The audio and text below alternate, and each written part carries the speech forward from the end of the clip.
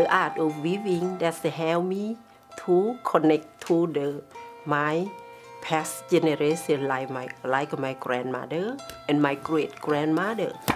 Because our family have 6 generations of the weaver.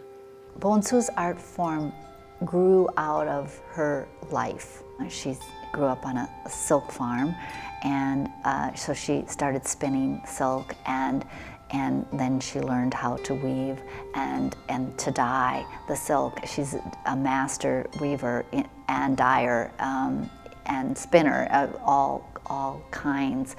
I have been weaving for 53 years.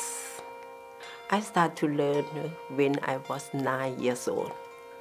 Bounxou, of course, comes from a very rich weaving tradition of the Southeast Asia.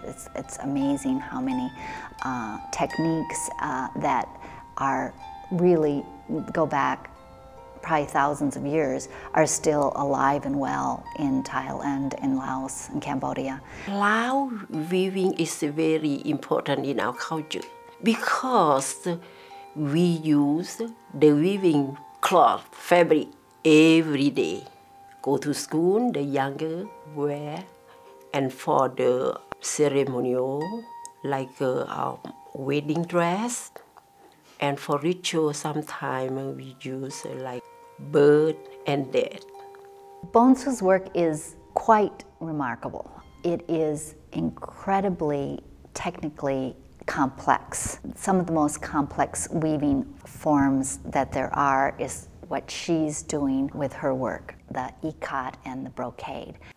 My mother learned only, she liked specialize on the ikat of tie-dye. But my grandmother, I studied with her, she specialized on the brocade and discontinuous. So for me, I learned both. What she's accomplished in her life as a weaver is quite phenomenal. She's absolutely prolific. Weaving with silk thread takes forever. For the discontinue, one day I can do only inch or inch and a half per day, 8 hours. But for the ikat, even harder. 8 months to finish the piece. Because the tiny thread, I tie it and dye it, untie it.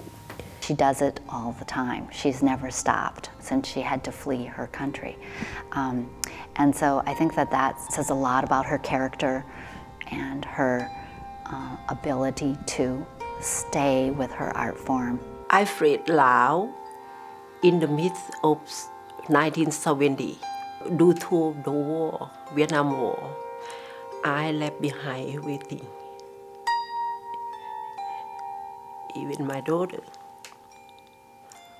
I feel that if I die,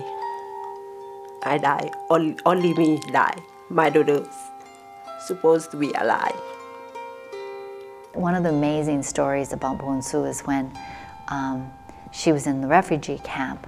I thought about, how or what supposed to do in here and how to survive. Because 10,000 people, small food, lack of good water to drink. One thing that I had with me is my weaving skill. She taught other women how to weave so that they could have enough money to feed their children. And we built the school. I asked the young girl and the woman who want to know the weaving, come together to do something that we want to do in here, so we can live with dignity, the sense of pride. She also has gone back to Laos several times and has worked with women there, bringing them supplies and then taking their finished product back here and selling to the Lao community. And so there she's sort of accomplishing two things. She's helping the people from her homeland, and then she's keeping her culture alive here in this country. If we don't have the art of Lao, something, not only the weaving, but other things too. But for me, I do the weaving. I like my weaving stay alive in here. her daughter Lada has a Lao dance troupe. They all wear the traditional hand-woven garments, which are just stunning, and it really, I think, helps them all identify with their roots, their culture, and sort of holds the whole community together. For me, I am the one who try to save the culture, to save the tradition, the beauty of Lao weaving art. I think the impact of Bounxou's projects to publish 2 books, one on the traditional Lao weaving and one on how to weave Lao patterns, etc., will be very important for the Lao community and for the weaving community. As far as I know, she's the only one that holds that knowledge, and without her, it can't be done. We can connect to our ancestor, our great-grandmother by looking the pattern, the weaving. But if we don't have it, the culture is lost.